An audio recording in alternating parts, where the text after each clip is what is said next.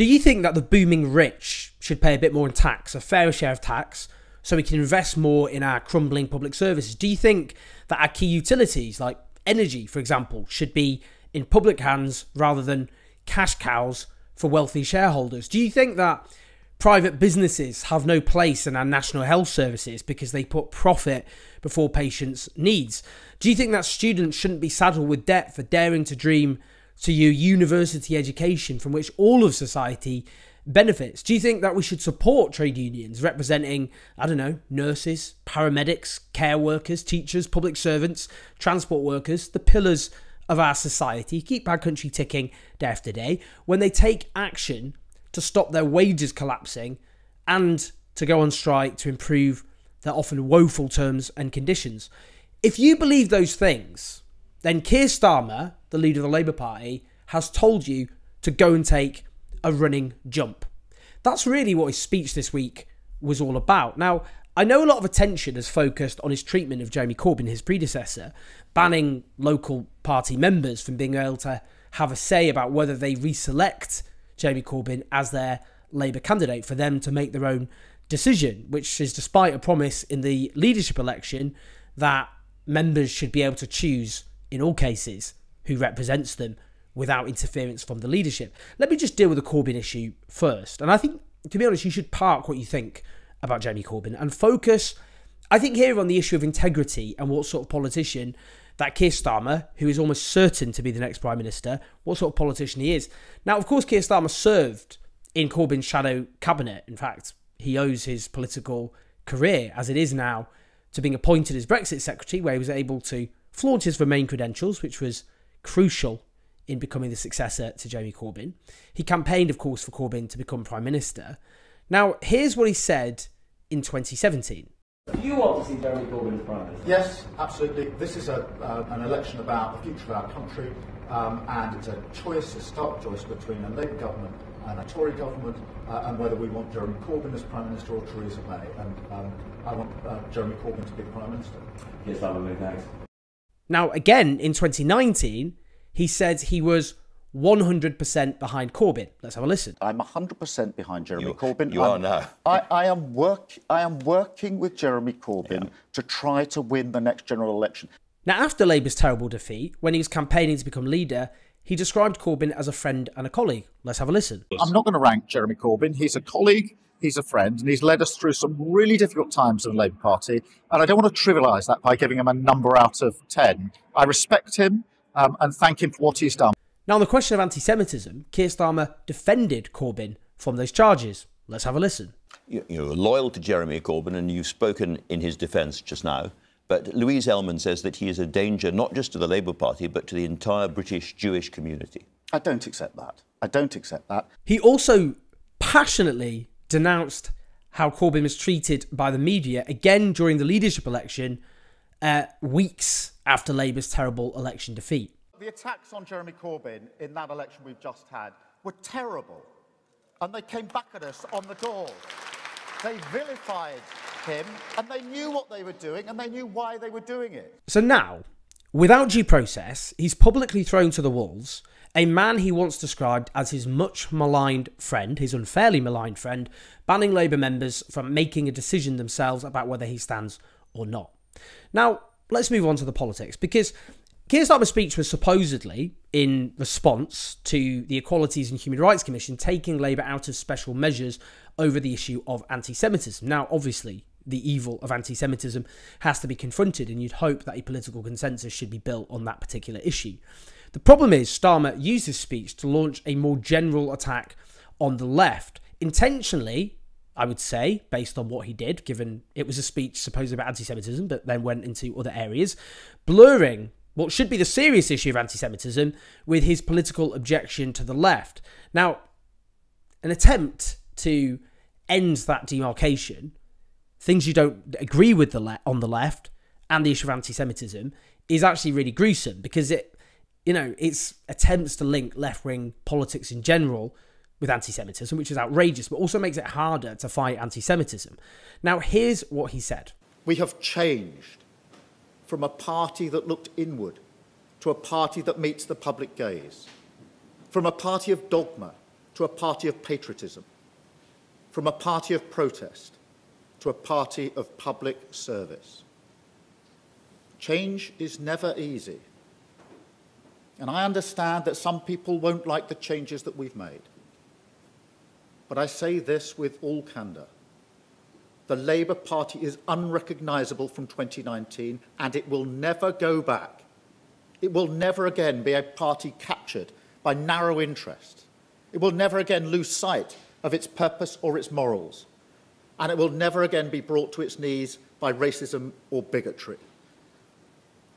If you don't like that, if you don't like the changes that we've made, I say the door is open and you can leave. Now, what does he mean here? Because obviously the vast majority of us would object to dogma or looking inwards or being a party of protest. What he's talking about are the political changes that he's made since he became leader of the Labour Party, and he's justifying those changes with that kind of language which no reasonable person would disagree with. What matters is the substance.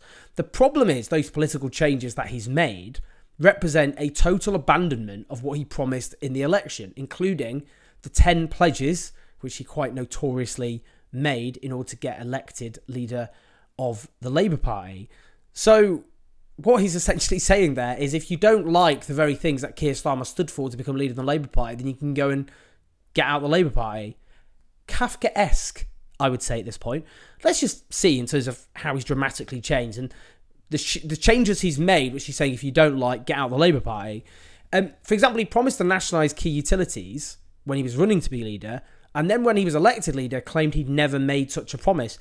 Now, judge this for yourself, because this really is a question of honesty and integrity. You made 10 policy pledges for this campaign. Let's see how watertight they are. Can you guarantee that under your leadership, the 2019 Labour commitments to nationalise water, energy, rail, the Royal Mail, they'll all be in Labour's next election manifesto? I've made that commitment. I didn't make a commitment to nationalisation. I never made a commitment to nationalisation.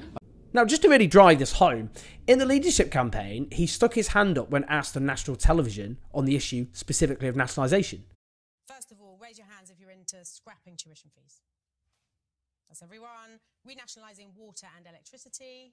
Yeah. Look, you can't distort reality. It's clear what happened there. When he was running to be leader, Keir Starmer committed to nationalisation. After he became leader, he claimed he'd never made such a commitment. That's dishonesty, isn't it? There's no way around that. It's just clear deceit. Someone's capable of that kind of deceit once.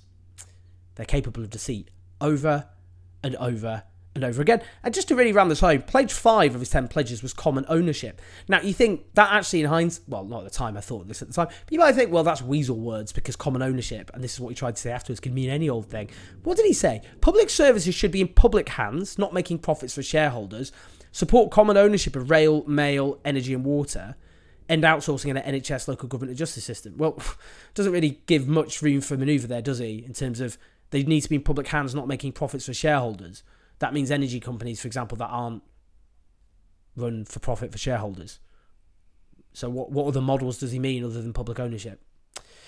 Yep. Starmer also promised to increase taxes for the top 5%, but now he says this. We have got the highest tax burden since the war, and therefore, the scope for high tax increases is simply not there. Well, first off, the tax burden for the rich is not the highest since the war for the rich. And the overall tax burden in Britain is way lower than other European countries.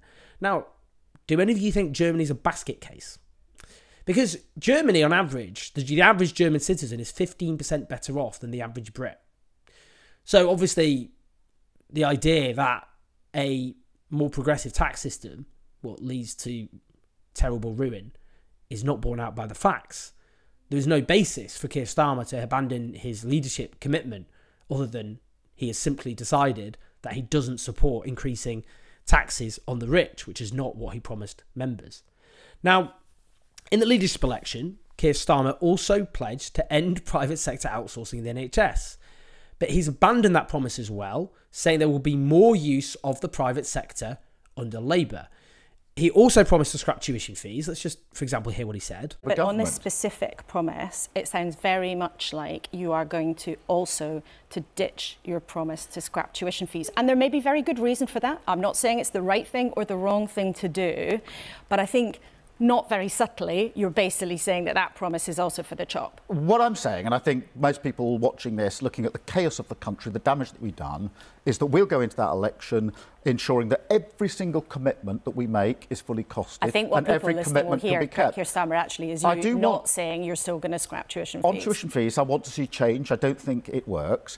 But I've said at my conference speech last year, there are things, good Labour things, that we would want to do, but because of the damage the Tories have done, we won't be able to do. Mealy mouth stuff. Mealy mouth stuff. He scrapped it. I mean, he's not. Then Labour's not going to put scrapping tuition fees in the next manifesto. And in terms of changing circumstances, well, the lot of younger people has got significantly harder. You know, younger people have been screwed over very, very much over the last few years. And actually allowing new generations not to be saddled with debt because they went to university would relieve a huge amount of pressure on younger people whose living standards have fallen, who can't, you know, who are being ripped off in the private rented sector, home ownership collapsing amongst them. You know, tuition fees is essentially adding an 11% income tax to those younger people over a certain amount. Now, again, the basis for abandoning that is clearly that he made a promise which he has reneged on. That's what's happened there all over again. Supporting trade unions, again, in the election he went to picket lines and said it was important for politicians like him to be there, and now he's banned Labour shadow ministers from doing so. Take a listen. I don't want Labour MPs on picket lines. It's really important you get politicians to come out and support you and stand with you in this. So I'm very proud to do that, to be with you this morning and to support you through this campaign, both as the local MP for here, but also in the shadow cabinet and as running as leader of the Labour Party. Brazen. I mean, just what did he say there? In the leadership election, he's like, yeah, people like me need to be on picket lines. And then when you actually get a popularly supported, because the polling shows huge amounts of popular support for those strikes, then he bans them, his shadow ministers, from going on picket lines. Look, we could go on, couldn't we? But I'm not going to, because I'd be here all day. And that's the problem. You know, the issue is dishonesty, obviously, and deceit. Anyone who claims that he wasn't dishonest is themselves being dishonest. Everyone gets tired with dishonesty if you support a leader who's dishonest. You end up, a fish rots from the head down.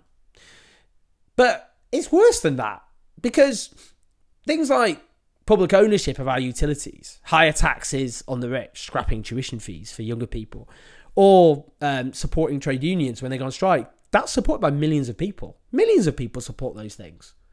And they deserve some form of political representation. Their voice should be heard in politics. But by not only waging war on those policies and scrapping those policies, but also trying to wage war on the left, there was an attempt to drive from politics altogether people who support ideas and policies supported by millions of people. That is terrible for democracy. And that's why some of you will go, I know, oh, why are you attacking the leader of the Labour Party? What about the Tories? I attack the Tories all the time. Look through my YouTube channel or my podcasts. I don't need lecturing on that, because that's the vast majority of what I do. This is the government in waiting. And we need to scrutinise all frontline politicians. That's my job. I'm an independent commentator. But at the end of the day, there's a democratic question here. Do you banish people from politics who represent ideas that millions of people out there support, including the things that many of you watching or listening to this support? And what are you doing to democracy if not only do you abandon promises you make, therefore undermining people's faith in democracy, but you basically purge those ideas from politics altogether? That's dangerous for democracy. And that's why this is far bigger than Jeremy Corbyn. It's far bigger than the integrity and honesty of Keir Starmer, for which I think I've provided conclusive evidence that he's lacking in both areas. This is about our democracy as a whole. And there is very, very few things that are as sacred as democracy.